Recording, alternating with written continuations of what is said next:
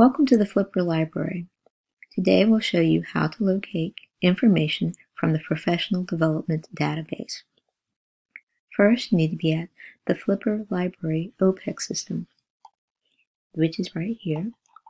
Once you do that, you scroll down until you see the link EBSCOhost.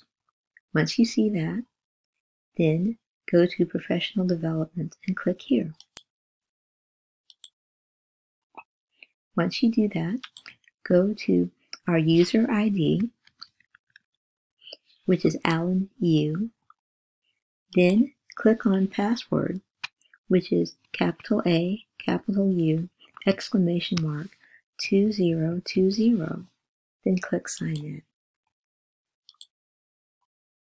And there, you are at the Professional Development Collection database.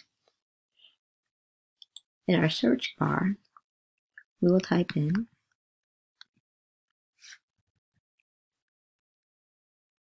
PowerPoint presentation tips. And there, we'll click on the first link, which is 12 tips for effective PowerPoint presentations. Then we have the title, the author, the source where it came from, also subject headings. We also have the abstract where we can look at the overview of what the article is about.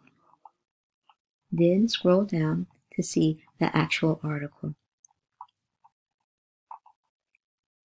On our right, we have our tools that we can use. And on our left is the HTML full text.